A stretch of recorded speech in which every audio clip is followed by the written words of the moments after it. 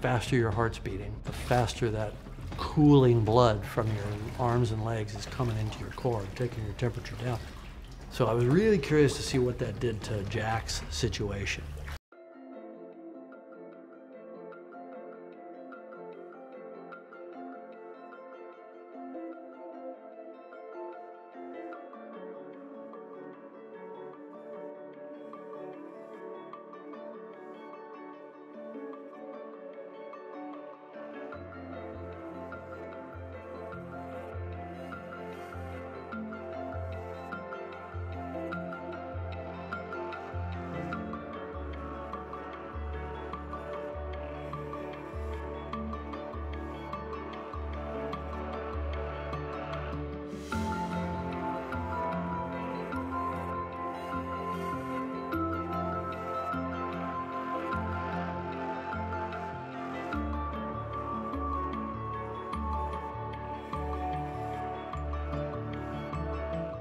So now, let's do the real test. Let's put them through a simulation of all of the things that Jack and Rose went through.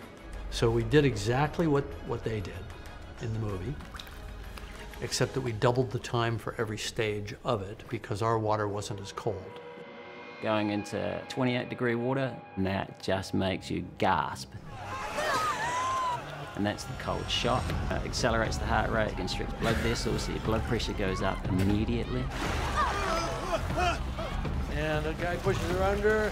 1, 1,000, 2, 1,000, back up. 1, 1,000, 2, 1,000, and Jack, save me! Whoa! Jack swims over. Jack! And 1,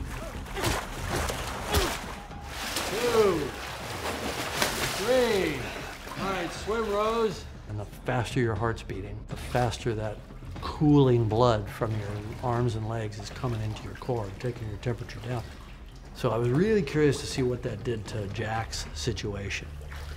And it's pretty interesting.